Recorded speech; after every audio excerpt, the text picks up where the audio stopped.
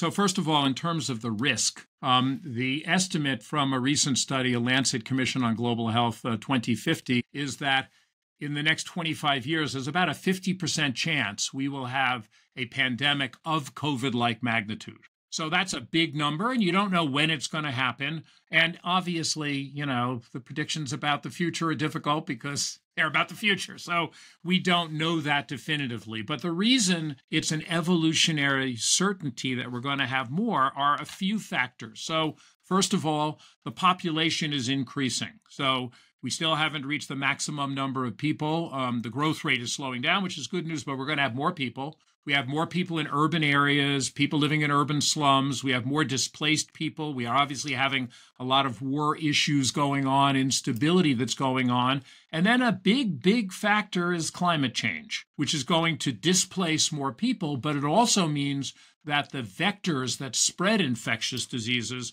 now go to much different geographies. So all of a sudden you're seeing diseases begin to move into places that have not seen them before, which of course means there's no natural immunity to these diseases. And so all of this together increases the risk of infectious diseases.